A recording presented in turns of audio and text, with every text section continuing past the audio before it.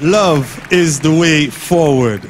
This is the reason why we're here tonight, to honor our master teacher, our brother, infinitely, Brother Vaughn Benjamin, the Aki Becker in Midnight.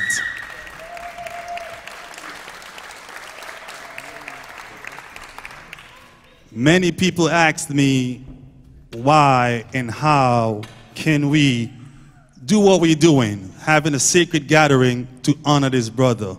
Now, the people that may ask that are people that may not know who the master teacher was. If anyone was to know who Vaughn Andre Benjamin was, they would never ask that, you see. Now, Vaughn, I had to tell people the story because people understand the reason I did this and how profound he is to me. I'm a student of him, you know, like truly, deeply, deeply, deeply, truly a student. The first time I heard Midnight, they came to me in New York. I had a club in New York. And this is how society can, you know, we can lose our way. At those times, it was many years ago, I had a club and Sister Kofunya brought him to me to want to do a show. I'd never heard of them. I never knew who Midnight was. Distracted in society, you know, chasing the dollar. I was promoting all type of dancehall, you name it. I produced Reggae Carifest in New York for many years. And when they told me about this, I told them, you know what, I'll give you the spot for an early show. That's the best I can do since I don't know. So forgive my ignorance. I'm just being honest with you guys tonight. A young brother being ignorant and not knowing better. So that evening, I left to go home and I came back and I walked in and asked security, is the DJ still playing? Why is the band started yet? And the DJ told me, you need to go upstairs. I'm like, okay. I walked upstairs, and you ever get shocked and astonished? I was shocked and astonished, not only because of the vibration of the people. The club was packed. I mean, packed. You couldn't walk. But on top of that, the sound was so pristine that I thought it was a DJ. And mind you, I'm a sound engineer. So I was shocked in listening to the word sound. And that evening, it changed my life. It really, really did. And it took me 2 years begging Preston and Ronnie and Vaughn to get them on my stage. They would not perform in Carifest because I promoted dancehall. It was so impactful. I shifted from dancehall to get Midnight on my show, to do a roots show. And nothing against dancehall, but I have never done a dancehall concert since. I've been promoting roots and positive music since then. I have toured with Vaughn for all these years. Changed my life. That's the power of music. That's the power of who he is. Not who he was, who he is. Because he shall live forevermore within us. Everything that he taught us, we shall continue to promote and be that beacon that he spoke of. Because he said he didn't come here to teach. He came here to wake us up. You understand? I told a friend tonight, we should be concerned what's going on the other side when the Father can call soldiers home that's strong. There's a spiritual warfare out here. We must recognize this and stand together. Stand together with the things that he spoke of. He spoke of love at its core, about humility and living a simple life. If you ever knew him, he's a brother. I mean, I used to wrestle with him because he would come off stage from doing a 3-hour set, and I want to go back to the hotel, and he still got to sit 3 hours backstage, still talking and teaching the people. That's who he was. Now, mind you, I'm tired, and I want to go back to sleep because I got to wake him up to go to the next show. But you know what? In understanding who he was, that he was here to see something in all of us. That's what it was. He saw that spark deep within us. He always says, Denicio, you know what? God chose you. Keep doing what you do. And that right there is why we're here tonight, to honor this brother in such a powerful way. That's why we will have this discussion tonight, because he was here. And me and him spoke profoundly. He was to be on this stage as one of the panelists. When I came with this idea and put it together, me and him spoke in depth about this. And he said, Denicio, you know, there's a time for singing and dancing, but then there comes a time for serious discussion. And this is what he told me. And so I had to continue with this event in spite of his Zion transition. Now he can hear us up in the celestial, up in the summit, and his spirit will be here amongst these speakers tonight in honor of him, in honor of the most important thing, love, and moving forward together in love. Allow me to introduce this panel tonight of profound people that will allow them to introduce themselves and pass you to the moderator, Miss Aja Monet. Give them a round of applause.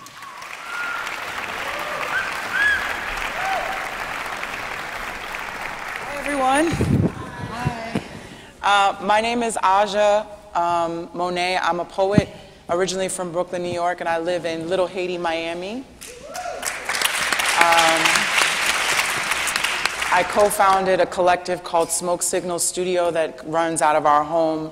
It's an organizing cultural space, a space where community organizers, activists, artists, and cultural workers can design and create the Miami that they want to be in, and to work towards freedom more than the things that are against us. And so I'm grateful to be here in Miami hosting this conversation, and I'm going to allow the panelists briefly to introduce themselves, name your name, where you're from, and a song that you love that you're listening to right now. Oh, wow. On the spot. Yes.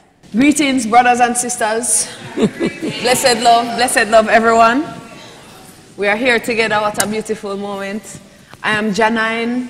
I am a performing artist, producer, wellness professional, yoga teacher, doula in training, black woman, just healer, yeah? Healing myself and trying to do that for my community as well. It's my brief introduction on this auspicious panel. So the conversation will continue. It's a pleasure to be here with all of these wonderful people and all of you as well, because it's our conversation, right? Yes. So looking forward. Blessed love. Thank you. Julius Garvey, physician, living in New York, born in Jamaica. Glad to be here with you. I don't know about a special song, but certainly Marvin Gaye, What's Going On, is appropriate for tonight. Good, that's a good one. Rachida Faid, born in Morocco, and I live in Boca Raton. I'm a hypnotherapist and a healer and a Reiki master, and I used to teach like a professor at the university. And I'm so happy to be here. Thank you. No song. Thank you. Right, give it up, come on. Well, for those that may not know me, my name is Amara La Negra. I'm real spicy, you know. I am an artist. I'm an artist. I sing, I dance, I act, I do a little bit of everything. And I am also an activist for the Afro-Latino community. I was born and raised here in Miami, and I am a proud Dominicana. And favorite song, well, of course, you know, I have to promote myself. Yes, my new song, There's No Way. Go check me out, download it, you know. That's the song that I'm listening to now. Good job. Yes.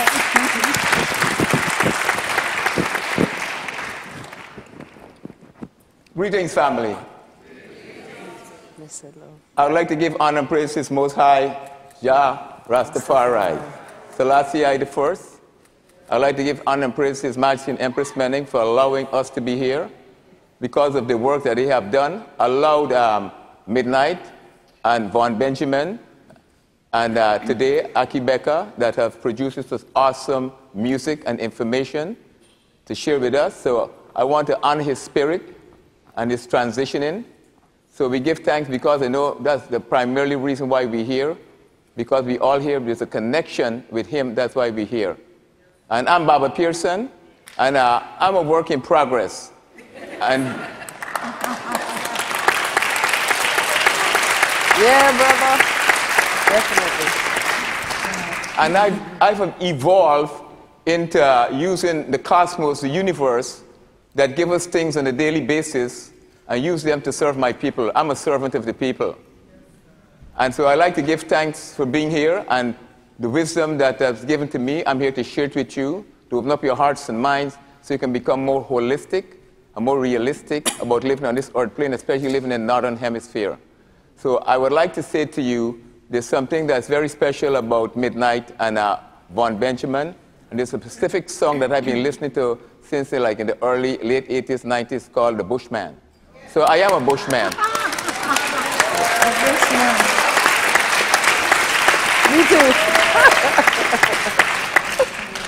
Thank you. So we're here tonight in part to talk about love as a way forward, but mostly to also address the importance of solidarity amongst African people and the diaspora.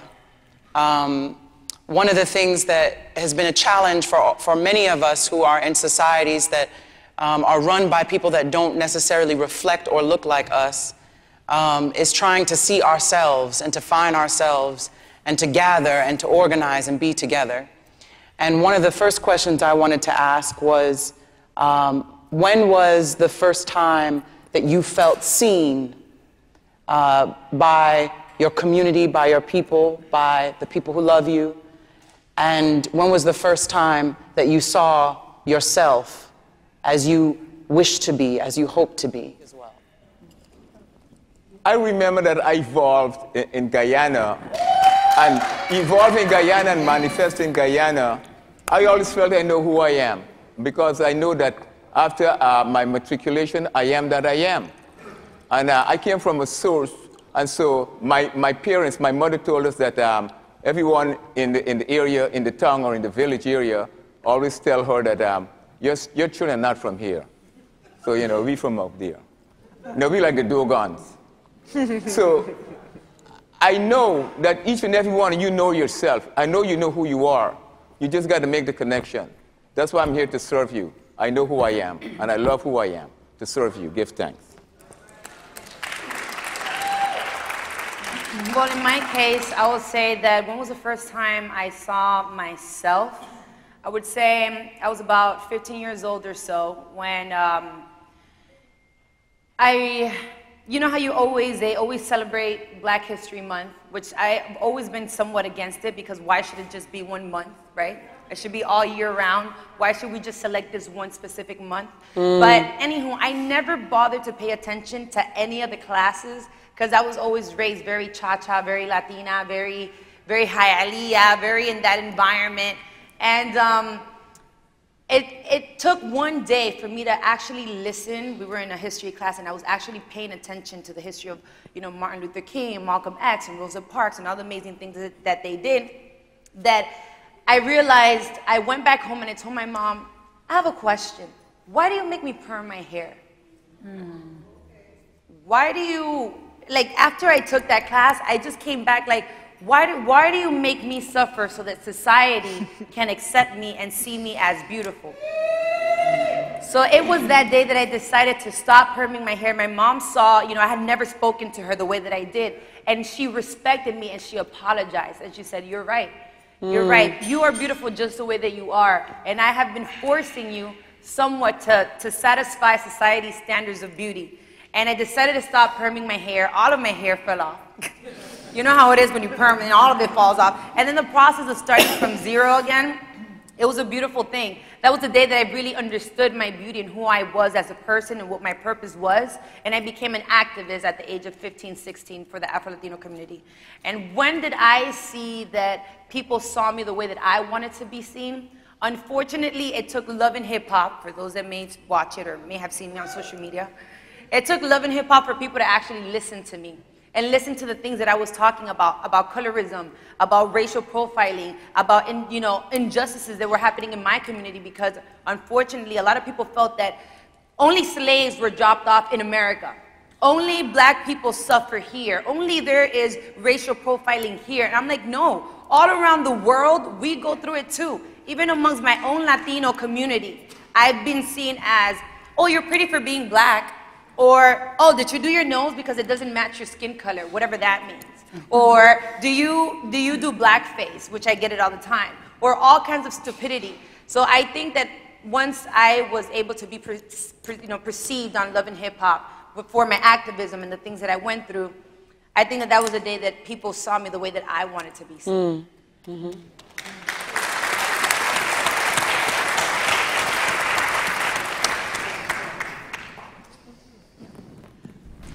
Well, I came from Morocco, and I remember the first time I rebelled against my father. because I was top student, and I got this, money to go for higher education. I didn't want to, I'm from Casablanca, I didn't want to go to Rabat, because it was kind of close by home, they will still have control over me and all that. So I told my dad that I want to go to England, Well, my dad was completely against England because Morocco was colonized by the French, so the only place he can go to, Paris, because I had an uncle there. But the thing was that my father was insistent that I don't go without a man. I had to be going with like a man to protect me and all that. So I remember one time, at that time I was activist also in Morocco. I became actually atheist at the age of 18, and I just rebelled against everything. And then I remember when I told my father that, if he doesn't let me go, he would lose me completely, and I would not come back, So and then he thought about it, like, okay, I'll let her.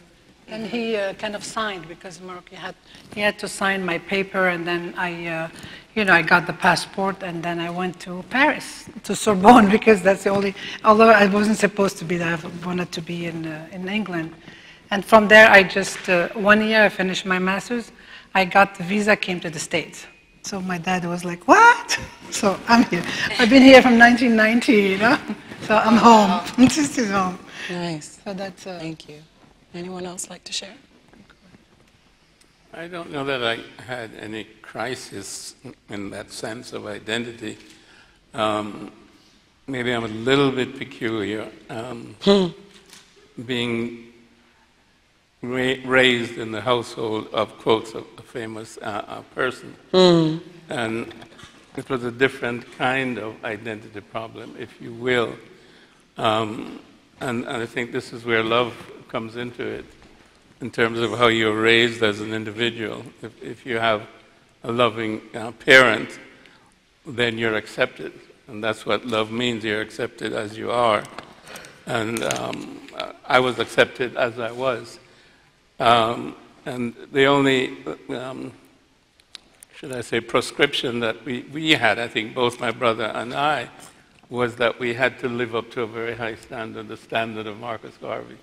So we had this ideal that we had to excel, but it was excelling in your own way, not having to imitate and do the same thing that my father did, but just that we would never, in a sense, disgrace the Garvey name per se, but we would always do something that was worthy of the name Garvey. So we always strived in that sense. So it was a way, I think, of getting the best out of us as children, both my brother and myself, and he excelled significantly academically, etc. So we always had positive role models and positive identities in our house. And I think it's because of a loving mother and a mother who respected her mate and used him as an ideal for us to grow towards. Well, you can respond if you want to that question, but I want to first, because there's a question that I have that's related to what you just said around love.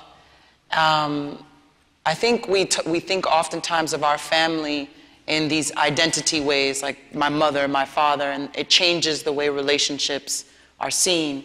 And I think often if we looked at all of our relationships as the practice of completing the ultimate level of a friendship, so that whether it's their mother, your cousin, your auntie, your uncle, that friendship should be the root of our relationships with one another. I wanted to ask, what role has love played specifically in your sense of self-worth? And who was the most loving, supportive person in the sense of what was their characteristics that they showed? Because I think we often talk about how the ways we don't feel loved and the ways that we don't see love, but what are the affirmative characteristics of how a loving friendship, relationship showed up for you, so we can learn together how to be, what those characteristics are, how to practice them? I think I can address this one for sure. This helps me answer that first question, because like Dr. Garvey, I grew up in a home where I felt accepted and supported and loved. I felt I was made to understand that I was beautiful, not despite the fact that I was dark-skinned, but almost because of it. Yeah. So I grew up with a father who was, you can call him mixed race. And for him, like, dark skin meant something to him. His mother was a very, very dark-skinned woman. And he saw how his father loved his mother. And so when I was born, I'm the last of my brothers and sisters, my brother and sister, rather. And I'm the darkest one in my family. And I remember being made to feel like that was a special thing. And I was much younger than my other siblings. So by the time I was we were talking about this before. By the time I was sentient, I was aware that they didn't have a lot of time to do the same level of disciplining that they did with my brother and sister. So I really, Dr. Garvey said, oh, you're the last one, you're spoiled. And I'm like, we can call it that just, you know, but in the real sense, I think growing up with a man in my life who was, my father is a pastor. And he's like a country pastor who takes care of his community and his family and people look up to, and that kind of old-time pastor. So I grew up with that in my mind, like, this is the idea of what a man is supposed to be. And I saw how he treated my mother. And I grew up in that little bubble of, okay, this is what family is. And, you know, I was able to speak with them and they would talk to me rather than just beating and reprimanding. We had conversations about things. So all of that is why I am the woman I am today, just confident. I mean, probably people wouldn't even understand the level of my confidence because I just didn't go through some of the struggles, you know? And so, and another thing I was sharing with Dr. Garvey too is that growing up with love and acceptance, it means that your confidence is part of your character. And so if you had to fight for that, then that becomes a part of your character. The fight becomes a part of your character. And you may exude a confidence that is really not, it's almost like you don't believe it, so you have to defend it. And you see that the women have hardened, and the brothers have, and everybody's just, you better know, as opposed to just living and sitting in that seat of confidence and love. And you have to see it. Like, love is a thing you have to see in action in order to be able to share it, because you may want to share love, but if you've never really experienced it, you may not even know when you are being loved. You know? That was deep. Yes. Praise it. Anything else, anyone? I want to say something about love. I think we need to define love. Really, I wanted to start with that, but I didn't want all of y'all to be like, what's love? And then it'd be a whole, well, that's the whole thing. What's love got to do with it? What's love to you? No, but, you know, I think love is a term that's been sort of bastardized. You know, people make love, and of course that's a physical act, and it has nothing to do necessarily with love. And a lot of people think that love is just being goody-goody and nicey-nicey and so on, and giving you what you want or acceding to what you ask for. So you get that kind of relationship, which is really a dependency relationship. Or if you give me what I want, I'll give you what you want, and that's the basis of love. You know, it's that kind of a contract. It's a contract. It's that kind of Babylon love. Okay, and that's where most of us are stuck. I think you have to go deeper than that in terms of love. Love is basically the most, I think, fundamental feeling that you can have, and it's very much like compassion. It has no characteristics per se. It's just total acceptance. Unconditional. Unconditional acceptance. And you mentioned that you can feel that. It's not about the things or what the person even says. It's the unconditional acceptance of you as a person, irrespective of what you do or how you behave. And it's that level of understanding. And to me, that's how I would define love in terms of the discussion.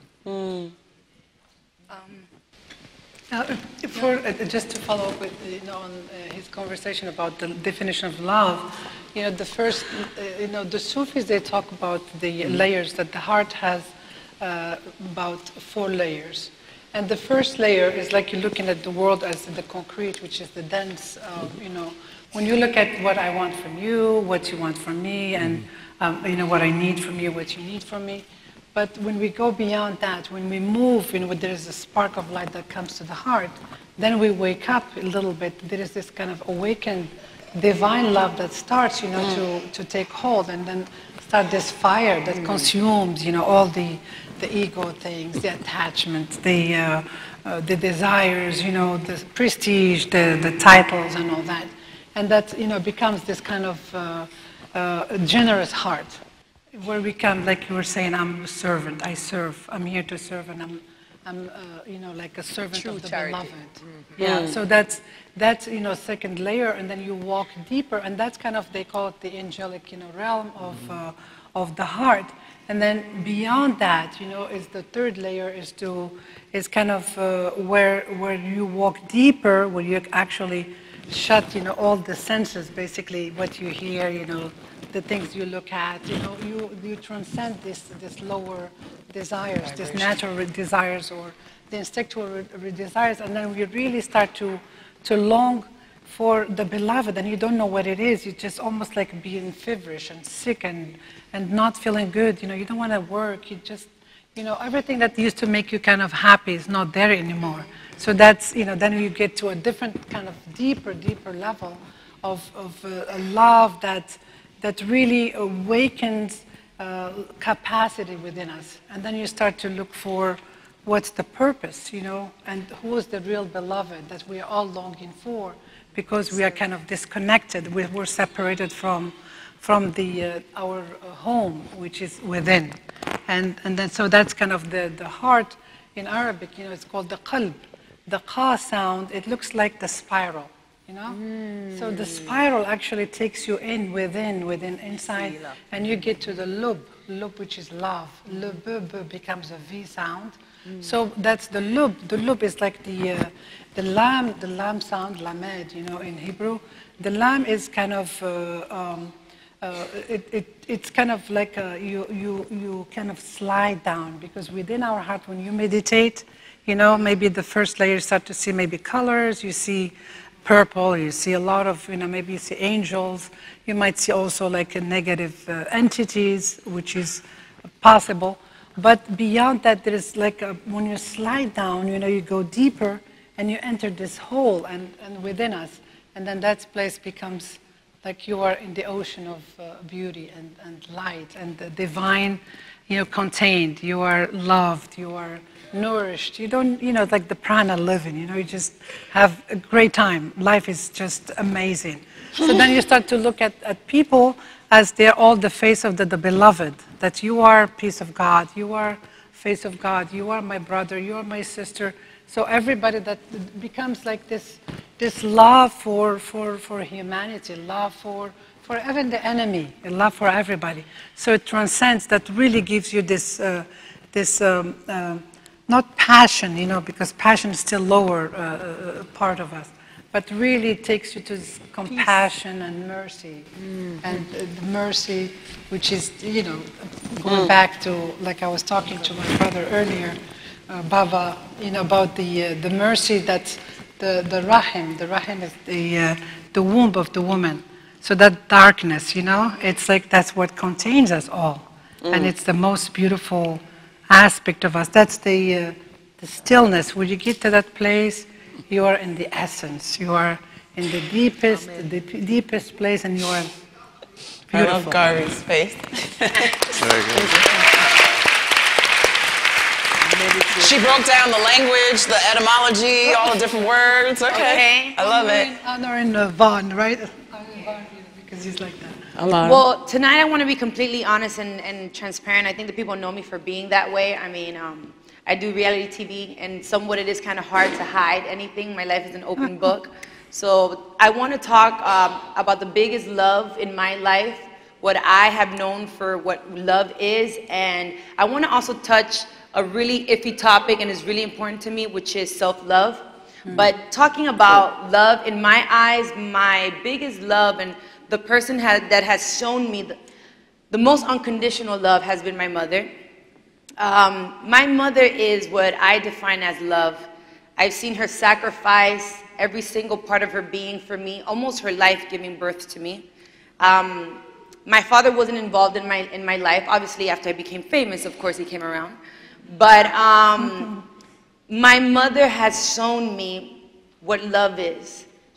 And not just tender hugs and kisses, but even being strict, even being demanding of me, because she knows of my potential. She knows of what I'm capable of. So sometimes it's been a little bit too much, but then I know that it comes from a good place. So I would definitely say that the way that my mother has shown me love sometimes has been a good thing and has been a bad thing. I've seen her be a very strong, powerful woman because she's had to be the man and the woman in the household. And sometimes it's been a bad thing in my eyes because sometimes it's been a little bit difficult to have a man in my life because of the way that I've seen, the way that she treats men and the way that she carries herself. And sometimes it's okay to be loved. It's okay to accept love. Yes, people may hurt you, but that doesn't mean that you can't continue to give love and be loved.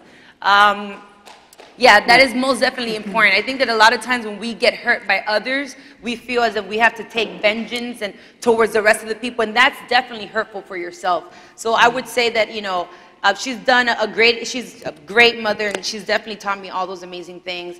And now I am learning a different type of love with my future husband over here. Okay.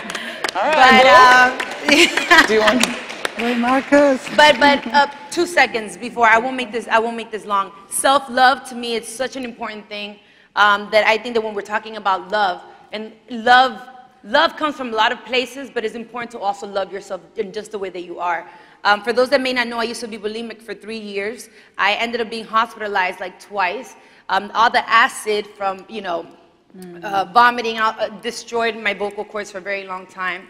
I didn't accept myself the way that I was because I wanted to be, my dream has always been as a little girl to be famous and be on TV and be all these things that I used to see. And I wanted to have long legs and long arms and be like the Victoria's Secret models and long neck. And that's naturally not the way that my genetics is set up, okay? I have hips and I have a big butt and I'm curvy and that's just who I am.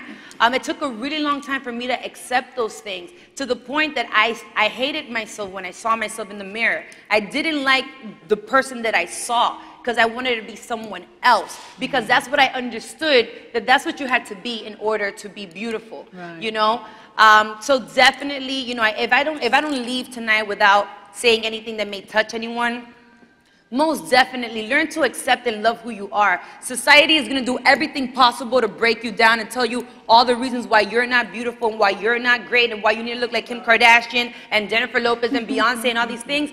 You're not built like that.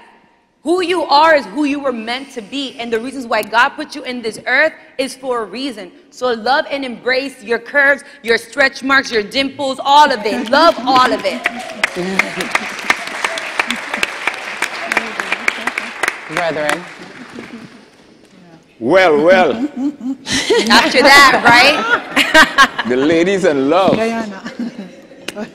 What I would like to say about the whole process of us manifesting here on this earth, especially people of African ancestry, living in this part of the world, in the islands, and living in America, and in England, and all those different places where the Europeans came and colonized us, and they did a serious damage on our psyche. Mm-hmm. And we have evolved into using the word love, but we always seem to be falling in and falling out of it. Many, many times over, we even have children, and we don't even take care of our own children. You know, and we always seem to be running to the people that colonize our minds and begging them for something, and loving them more than we love ourselves. So, this business of love, there's no condition to it. There's no unconditional love. You really got to sit and think about these words that you use in the word song and the power. You can't put a condition to what you really, truly care for. If you care for Mother Earth and Mother Nature, if you care for the planet, if you care for your family, if you truly care for yourself, and you talk about love all day long, but you're putting all the wrong thoughts inside of it, you'll be damaging yourself all the time. That's not love. I was reading the Iceman Inheritance, and we never spoke about love when he speaks to the elders and the ancestors, because the Iceman Inheritance went way back. And he was speaking of things that most of us don't speak of these today. So I'm suggesting that the word love, we should really sit down and ponder on it, give it some thought, and maybe sometime don't even use it. Because it's from the West. We're not from the West. We're from the South. We grew up in a way where there's no such thing of where you have to go and worship somebody. If we worship somebody, it's our elders, it's our ancestors. We had a group of elders to guide us all the time. So then they put us in a system we call Christianity in the church. And then we go and start to worship somebody that doesn't even look like us. And then we start loving that energy. And you really sit down and think about it. This is why my sister can speak on these things about not loving her blackness. So I was very, not necessarily fortunate, but it so happened that I was born in a place in a time, even though the Europeans was there, and they used to cut off the men's head and put them up in a stake along the highways and the byways in Guyana. They were very wicked people.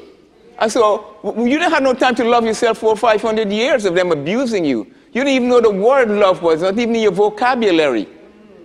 So when you leave here tonight and you look at yourself in the mirror, you got to really figure out, who am I? What's my purpose here? And as far as I know personally, and the ancestors taught me, is that we're just here to take care of each other. And if you want to call it love, that's fine. But we're just here to take care of each other, take care of our village, take care of our community. And we seriously need, if you want to call it love, take our resources, our currency and energy, and build our communities right here and in Africa. Yeah. So that's a good segue, because the next question is about, you know, since we're having a conversation and you brought up self-love and you brought up the importance of the self, we live in a capitalist system where in order for it to thrive, it has broken the collective vision, the vision around collectivism. And it has made people more about the I, individualistic. And it's one thing to have values and want to live nice and to want to have resources. It's another thing to step on your brother and sister's neck to get it and to continue to have envy and foster negative behavior and jealousy for the sake of a dollar or the sake of self, you know, accumulation of things. And so one of the things I had a question was, as a writer and as a poet, I know that when I come to the page, I can feel the we. I know that there are moments where my hand is moving and it's not just me there. There are thousands of people that come to the page with me. And I wanted to ask, because the Western world has separated the I and the we so much, you know, and the Rastas, they talk about I and I, right? What is your relationship to the collective, to the we, and how do you stay grounded and rooted in your relationship to your community? I'd like to take that. I would like to say on that, this business of commercialism is not an African thing. There's a Western ideology, philosophy, process of commercializing everything, because what happens is that when they decide to commercialize everything, they decide to charge you for it. We never charge each other to take care of each other. And so when we realize who we are, and we get out of this Western ideology thinking, and we start getting into our African mind, we can become Ubuntu. Because of you I am, because of me you are. That's what we're all about. And so there's a thin line between love and commercialism. There's a thin line between spirituality and commercialism. So you have to have that line between your commercial life and your spiritual life. So if you go too commercial, you can get all the physical impediments. You can get cold, fever, flu, you can get constipation, you can get clogged up liver, kidneys. Yeah, you even get cancer. Your mind is creating all that because you think about commercialism, materialism, buying, shopping all the time.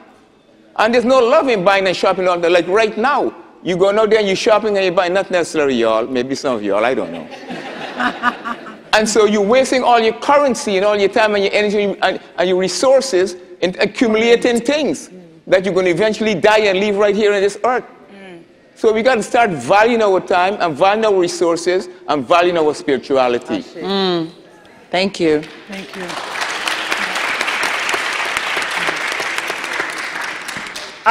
This is an interesting way to have a discussion, one at a time, and everyone answers a question. This isn't how it happens in the village, you know, but we appreciate that. We appreciate it. I want to say two things. One thing is about self. But before I even say that, language, especially the English language, is a limitation. So having to have these kinds of discussions in English will always have that, you know, little undertone of argument about what words mean. So let us agree here today that when we use these Western words, we understand the essence. Let us speak from essence, right? So if we're going to really have this conversation and be present here together, I want to just invite you. This will take 2 minutes. I want to invite everyone to just be present in their space, in their bodies right now. Which means, just for a moment, just put your feet on the ground. Put both your feet, plant them on the ground. You can even take your shoes off if you feel like. But just put your feet on the ground. Try to sit up so that you feel your sitting bones sitting on the chair. Lift up your chest, broaden across your chest so your lungs can breathe. Lift up, open up. And just take a few breaths through your nose. And as you breathe through your nose, just close your eyes a moment and remember, yes, there are lots of people here, but we are all one, and so it's really just the I. And everything I do affects my brothers and sisters, so it is really just the I. So we close our eyes, and we just take 3 breaths together, and we just be present in our bodies. We just clear the way for this discussion. Just clear out your mind. The thoughts that come into your mind, don't judge yourself. Just breathe. And bring the idea, not love the word, but the idea, that warm idea that the Empress described, that comes from meditation and opening and oneness. Let us cultivate that. And we take one more breath together, and we exhale together.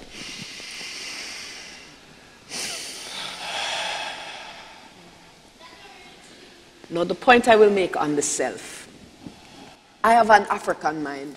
I am in this world, but I am not of this world. And I am painfully aware of it because of the industry that I am in.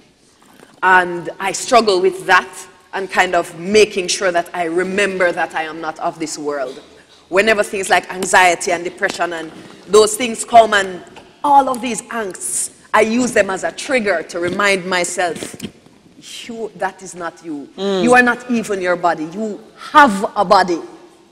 So we have bodies. The bodies are the densest manifestations of our spirit. But that which we really are, we all are. So when we're talking about community, we're talking about ourselves, because even if we don't see the ripple effects immediately, everything you do has implications not just on your family, but on everyone around you. So when we think of self, let us remember that there is a most high. This is not a man in the sky. This is a position. This is a place. And that original state has to be stillness. Has to be stillness. And so when I think of the Most High or God or whatever one would choose, whichever English word you would choose based on your culture, it is stillness. It is that perfect, original, unconditioned state that everything emanates from. That's what we have in common. And if we identify with that, as opposed to with the bodies and the what I look like, then it makes it a little easier when I have to deal with you, because I'm not just affected by what I'm seeing, but I'm looking beyond your flesh. And it will help us to identify real people in this world, because you are feeling, you are calming your spirit. So, last thing, calm your spirit. You see that zero place that we're able to go when we breathe and we're still and did you feel that around the room when you went? Yes, that is the place we must communicate from. That is the place we must make our decisions from. So that when it is we're having these conversations, I'm not reacting before I even interact. Exactly.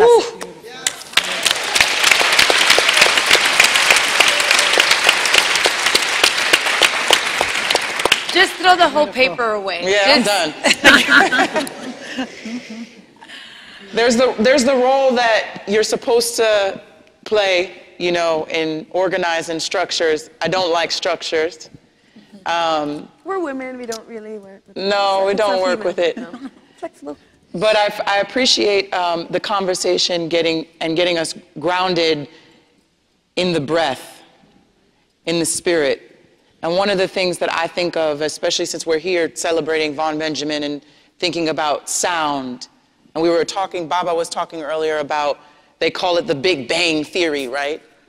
How ironic that everything started with sound and the ability for us to speak words over each other, and that words have power. Yes. They have weight. And so to be mindful of our tongue, that we speak ill sometimes over each other, that we don't even realize the weight of words. You know, he said someone was, from years ago, brought up that he was, something you said years ago that still, they carry it with them.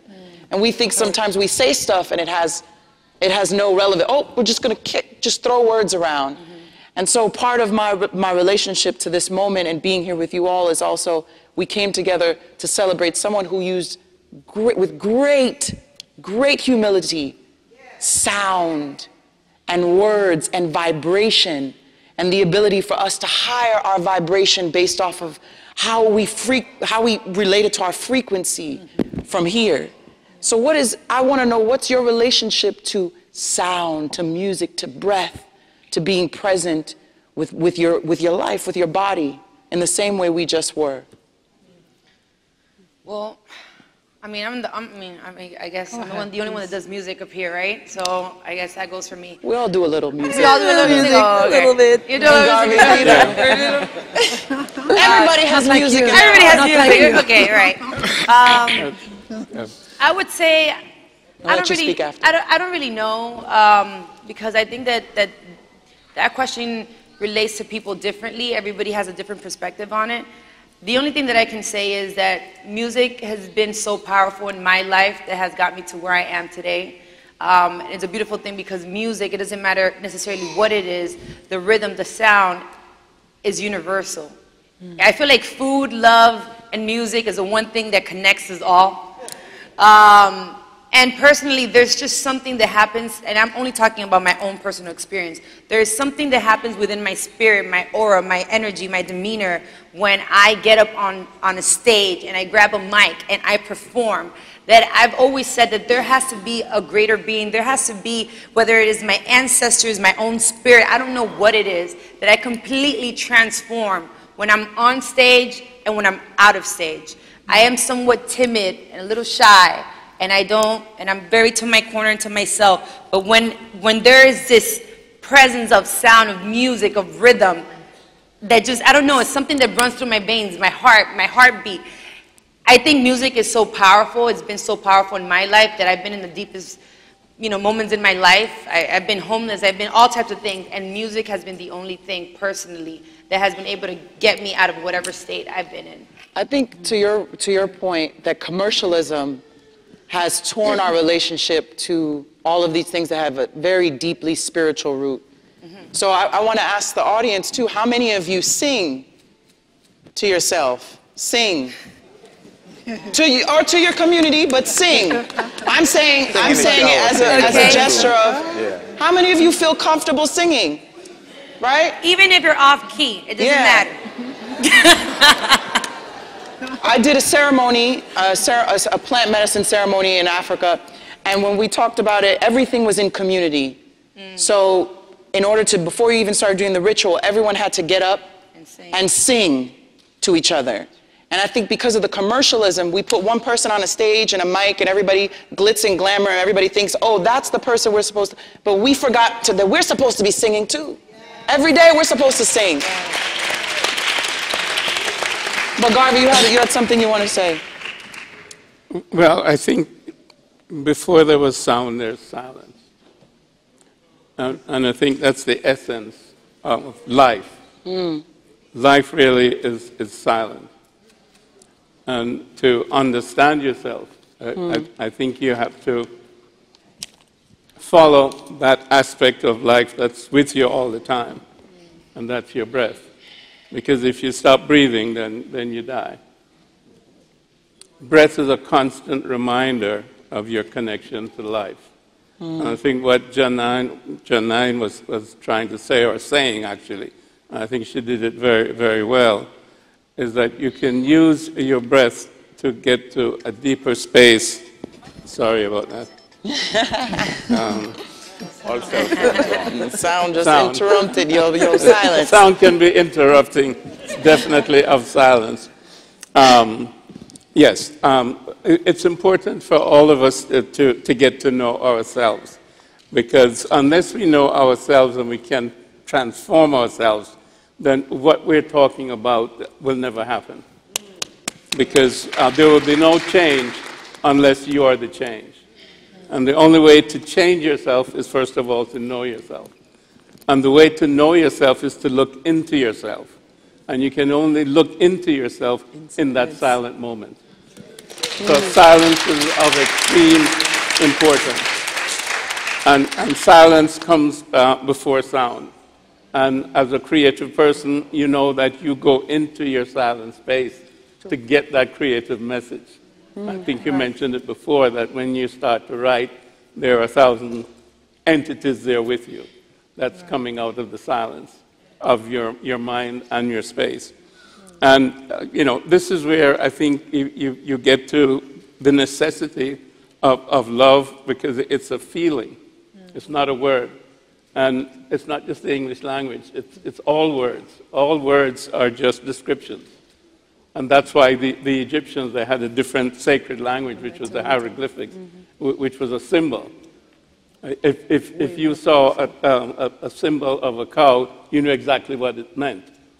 But if you saw C-O-W, C-O-W doesn't mean anything. But if you draw a cow, you know what that means. So language takes us out of ourselves.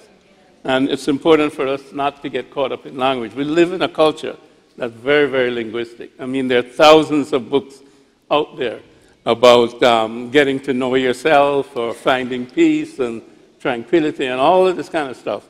And I guarantee you 99% of them have never been in that space that they're describing.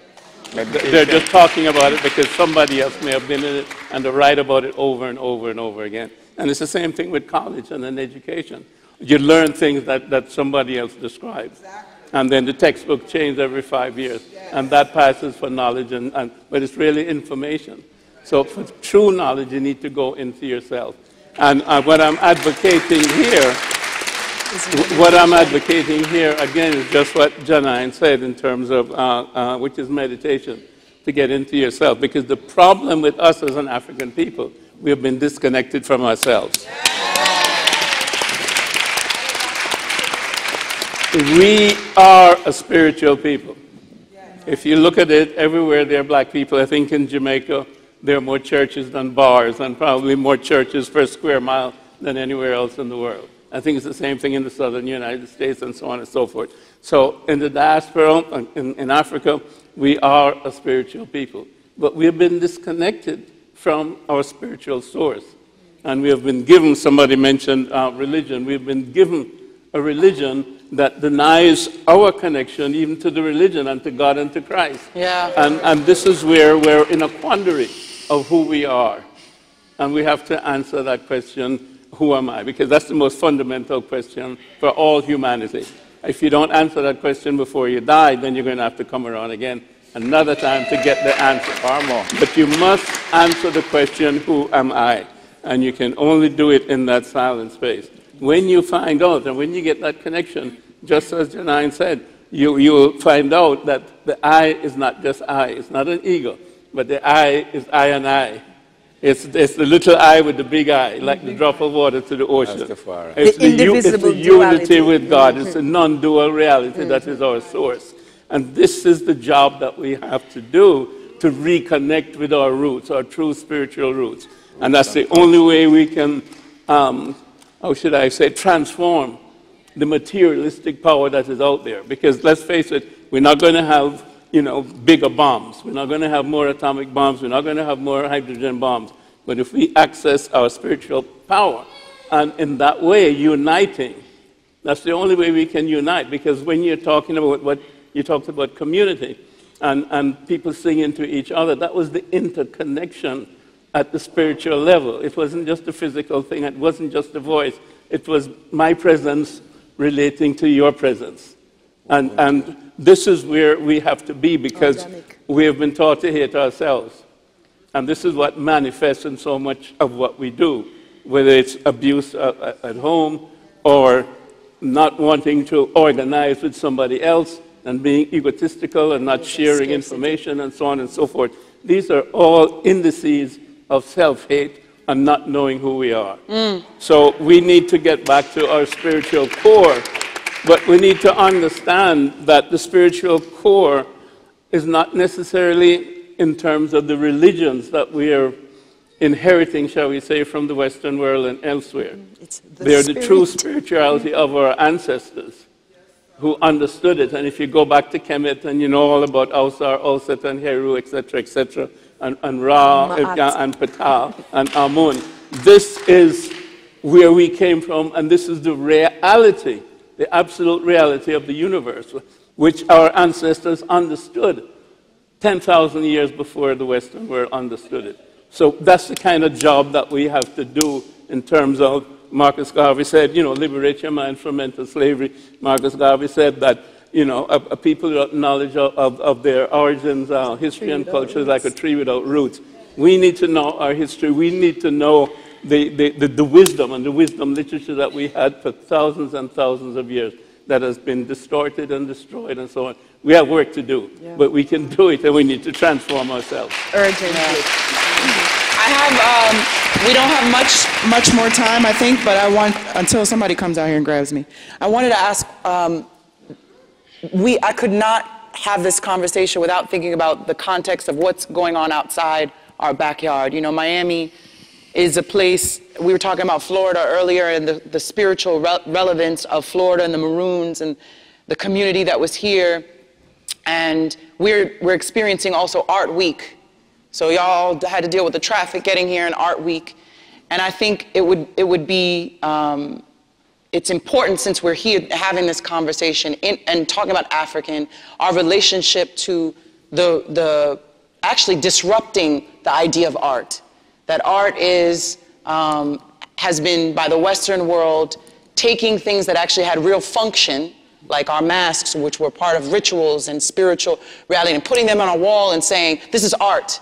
That often our art has been disconnected from the real source of what it's supposed to do, and the exploitation in the industry of art has made it so that we don't even realize that creating art is about communicating, about getting together. And I wanted to ask, what are artists, or who are artists that inspire you, that do the work that you believe needs to be done, and what is your practice and your relationship to art? Because art can be the way you cook, the way you fold your clothes, the way you clean your house, the way you love your wife, the way you, you know, take care of your children. Those are all forms of practicing our highest selves. So what is your relationship to that? You know, for me, a form of art is really the sense of, not activism, but it's a sense to bring unity to communities that I live in. So I live in Boca, and I'm part of the Baha'i faith, and part of Sufi, you know, which is kind of the ground work for Baha'i faith. And, you know, there is this idea of progression of revelation. There's that, you know, we go back to the essence message, which is, you know, from Ethiopia, you know, that we are a spiritual being, and that we are here like stars, not fallen stars, and that the whole universe is within us, and we have everything we want. It's right there for us, and that there is no sense for us to compete or to fight or to, you know, to let somebody actually oppress us, because that is the worst thing, is the oppression. When we talk about the tyranny of ideologies or of colonization that's happened, you know, in the Western world, is to go back, you know, to ourselves, to being like, okay, I'm a human being. Yes, although the world might seem small, but actually I matter. Because every time I raise my vibration, every time I'm a better person, every time I feel like my power, then I could make a difference. And the difference is like, you know, with now, like I'm in Chelsea. I used to do humanist work in Chelsea, New York. I'm sorry, but now I'm in Boca. Sorry. So in Boca, so what we're doing is like bringing different people together. So we have like a Pearl City, which is historically a slave city, right in Boca. And, you know, and it's completely ignored behind, kind of ignored behind the tracks. So what we've been doing, we've been going down there talking to the pastors and talking to community leaders, and we're trying to bring, we are bringing the community together to really bring justice back, you know, to recognize the people that were in that community and bring people into faith, you know, that everybody has their a culture, you know, background, the religious background, but as long as we agree that we are a spiritual being and that the essence is that I look at you as another beautiful being and I admire what you have and I appreciate your strength, then we can work together. And everybody has, like you said, we are all have something unique about us. Like you're a beautiful artist that can sing on stage. I'm a beautiful person that can inspire people on an individual level and really help them heal or whatever it is, you know, poet and doctor and amazing herbalist doctor, or everybody has a talent. We can bring that talent to the community, and we are in that process of bringing everybody together, and it's been really great, you know, without politics. Politics out, and if people are fanatic religion, that's out too. But really we're looking like, wait, we don't have to, my religion is the true religion, or my color is the best color. No, but we could actually have, you know, a ground, you know, place that we all work together and make, you know, this place a beautiful place, you know. So I invite you guys to that.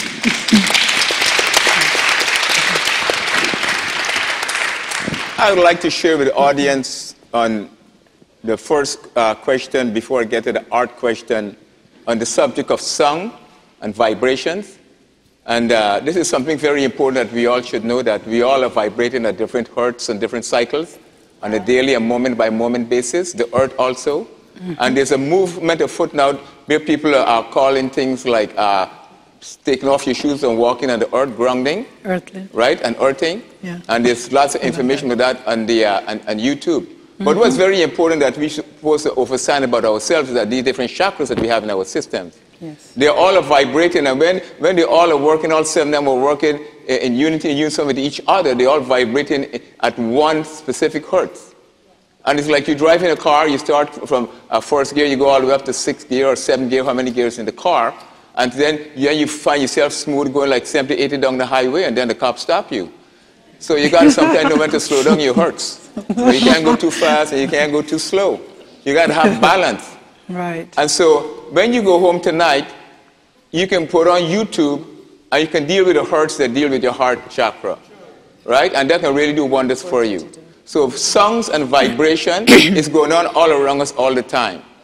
And it's most amazing that how this conversation is moving from one aspect to the next. So we deal with the song, then we deal with the art. And so Mother Nature is our first artist. She gave us everything. You go outside, you see the clouds, you see the trees, you see the birds, you see the animals, and they're all creating art all the time. But ain't nobody buying. They're destroying. So what's happening now, Art Basel, is that everybody's buying.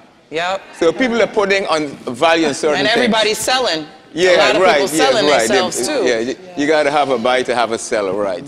So family, what I'll suggest you do, seeing that I'm the most famous artist when it comes to preparing drinks and food and tonics and herbs to make you feel good about yourself.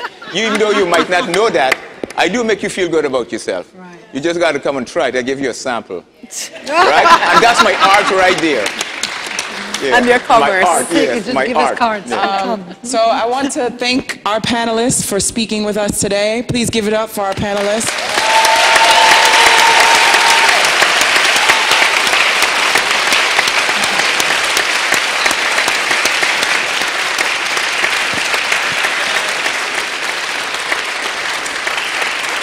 You think you'd be okay for me to say one more thing? Yes, before we close out, I'll let everybody share something. I just want to say to everyone, thank you so much for listening. And also, you guys gave us some really good words to take home.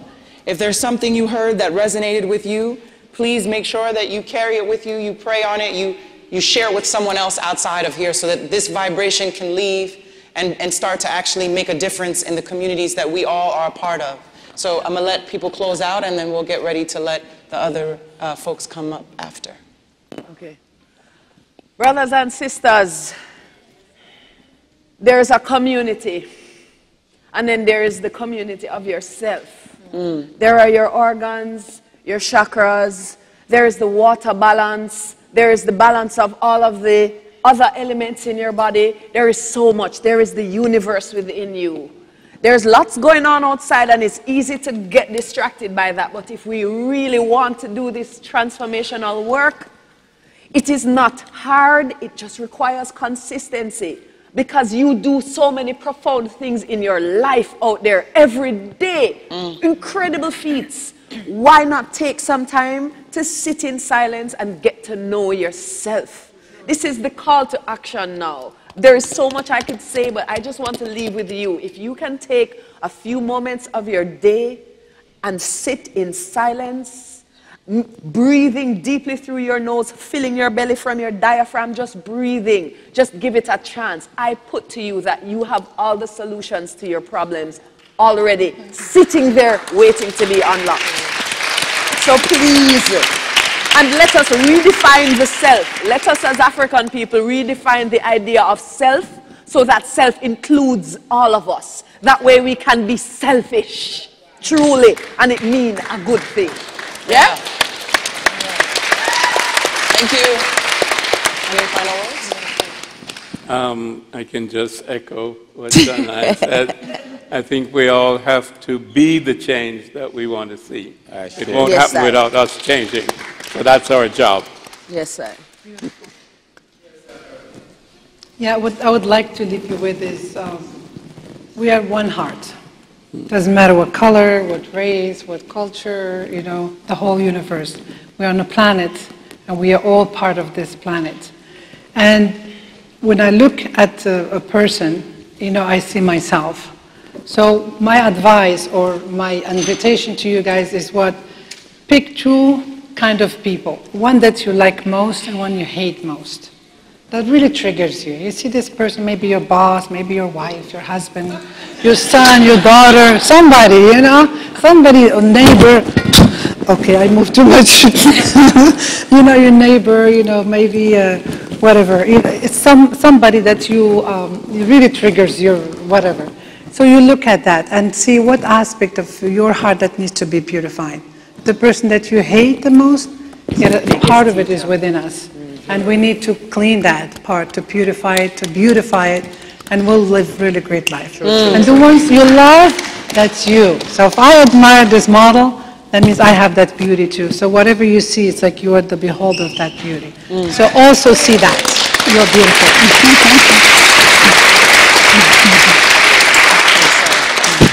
On my behalf, after all these amazing speeches, right? What do you say afterwards? But I can only speak from my truth. I would say that to close out tonight, I would like to say, most definitely self-love, self-acceptance is so important to me, because I've suffered it, I've lived it, I've surpassed it, most definitely.